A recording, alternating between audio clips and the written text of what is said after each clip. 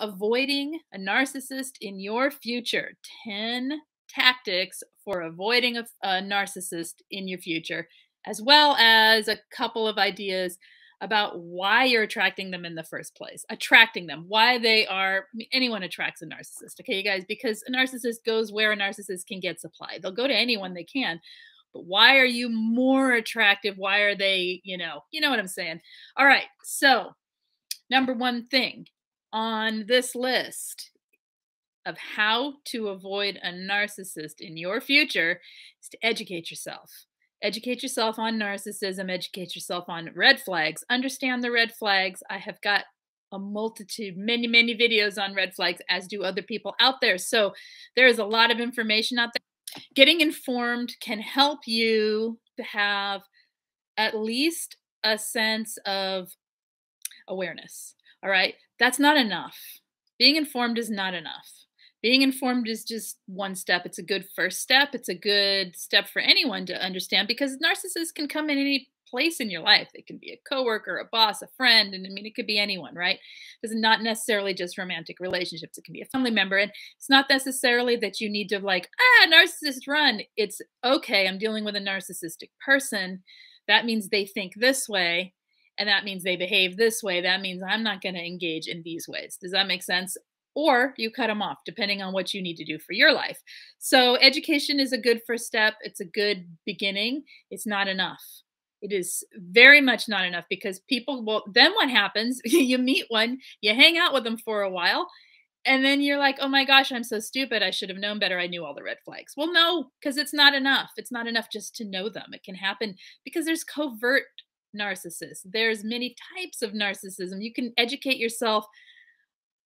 You can be like someone like myself or like Angie and still have someone come in and then be like, whoa, okay, pull back, right? So it can happen.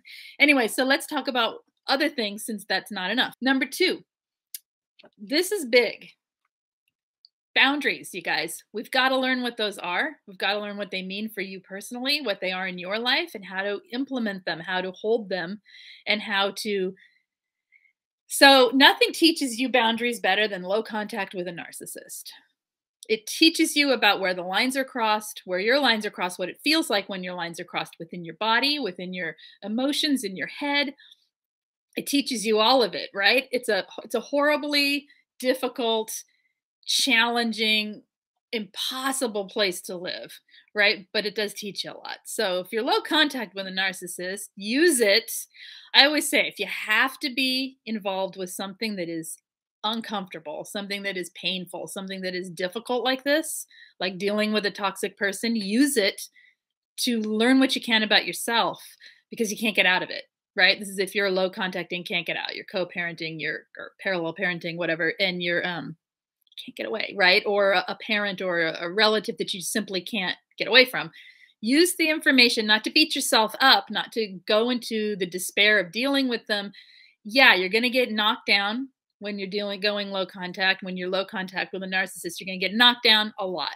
You're going to have your boundaries stepped on. You're going to set a boundary, and then they're going to come in from the side with something else and cross that line over and over and over, because that's dealing with narcissists, okay?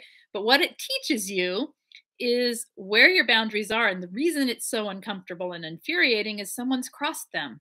So that doesn't mean, that's a whole nother topic for another time, about how to work low contact. And I just talked about it last week, but that's a good place to learn your boundaries. Like, oh my gosh, I didn't realize that was a boundary. Because a lot of people, when they've been with toxic people, when they've been in relationships with narcissists or other types of toxic people, they don't know what their boundaries are, because they're so used to just trying to keep the peace, walking on eggshells. They're so invested in making the other person happy and making everything okay, and in letting that other person emotionally rule the entire relationship and house and all of that, that we don't learn what our boundaries are.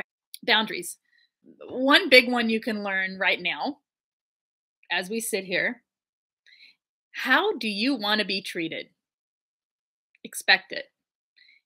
If it's not there, there's a boundary.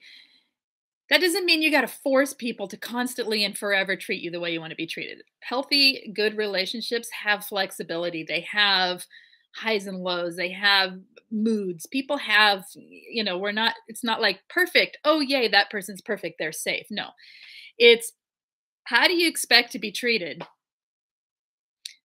Kindness, understanding, empathy, compassion. Those are pretty basic, but they're pretty real. And when you're dealing with a narcissist, you get none of them. Well, you get kindness and you get fake compassion, but it's super intermittent and it's always transactional. I'll give this to you if you give that, there's all the things that go with narcissism. So, how about fair? How about like think about it? And those are the things that if you can keep clear in your head and someone's not doing it in a new relationship, back out, right? That is a big, huge thing when someone crosses your boundaries. Other boundaries too, pushing you to do things that are cross your moral lines. I mean, we could go on and on about the boundary pushing, right? But really a big one is how do you want to be treated? Now remember, a sociopathic person, a psychopathic person, they can get in quickly because they don't cross those boundaries early on. So again, this is not enough. Understanding and educating and boundaries, not enough. We got to go on to the next thing. So number 3, self-advocate early on. Okay, so you set these boundaries, or you have something you see you don't like, or you have something you want to do and they don't want to do it, whatever it is. You self-advocate early on for yourself. You stop trying to people please in order to get people to like you. Break that codependent, break that people pleasing trait, whatever you want to call it, and just advocate. No, I don't actually want to do that, or I actually would rather do this, or have a clear voice that is your own self advocating for whatever it is you need to do. Keep your distance early on so that you're not jumping right into someone else's life. You're not jumping right into fixing their problems. You're not jumping right into all of the things that make codependency big in our lives, right? And don't overshare.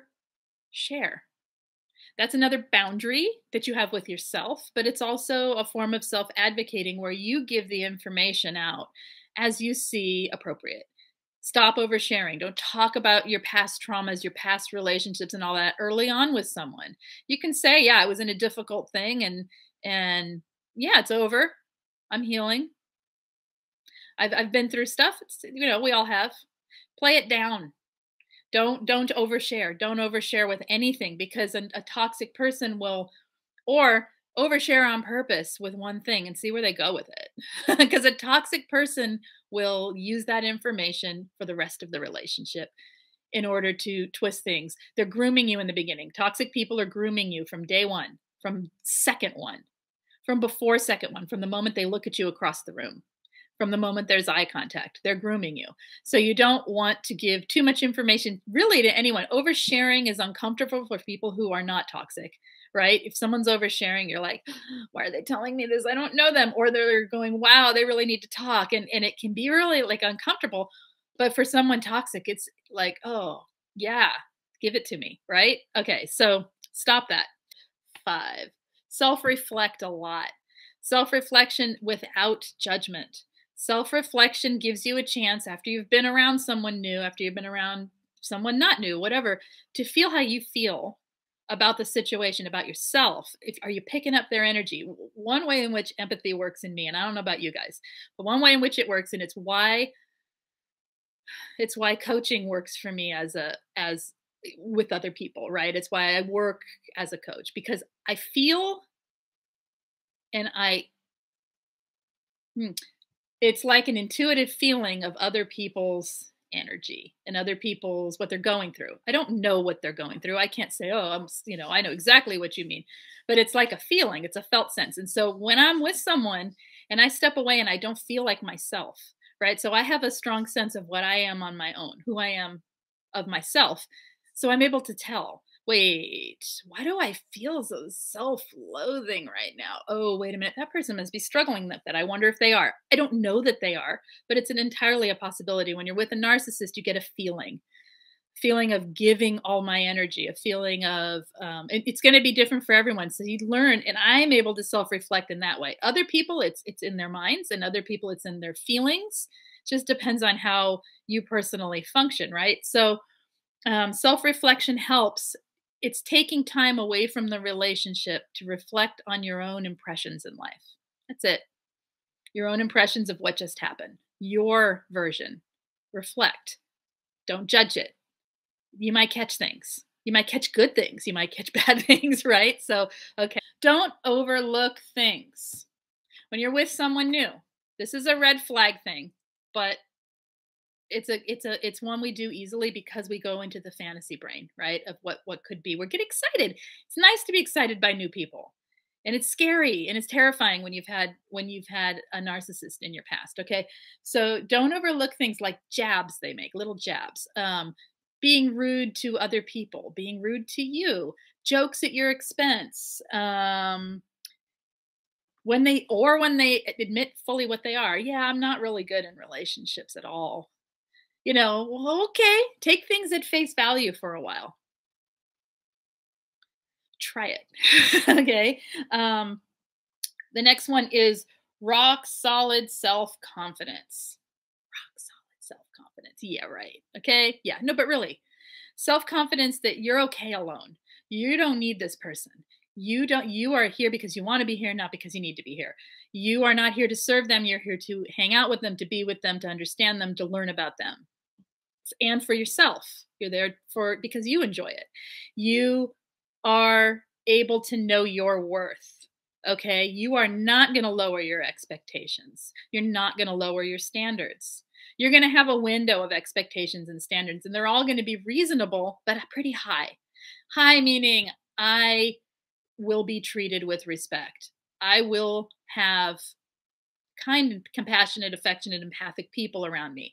I will, those kind of things. Those are high. Those are high for our standards, but they're pretty basic for people who don't want toxic people in their life. So avoid controllers. Avoid them. If someone's being controlling of your time, of your texting time, of your family time, of your early on, of it's too big a red flag. Now, by avoid. Sometimes people get anxious, okay? And they might if you say to them, "Hey, I need a little space. Go back to your boundaries." And they don't give it to you. Bye. Right? It's not worth it because something's up. They're controlling for some reason, and it's not usually a good one. So let's learn to not be such good supply.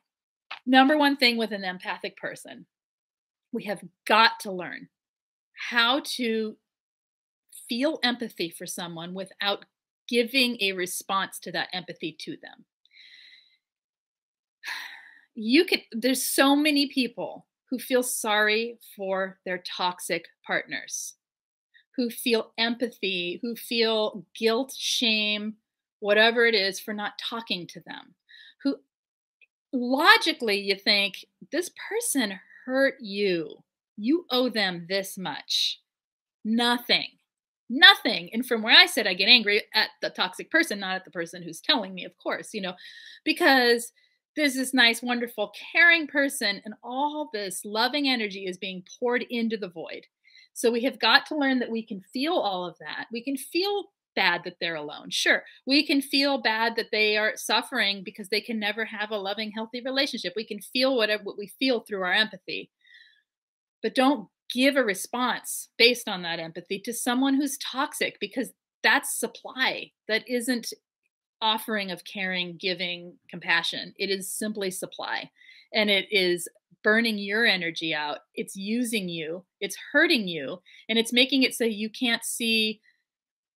It's making you think that being an empath is a bad thing. Having empathy is hard.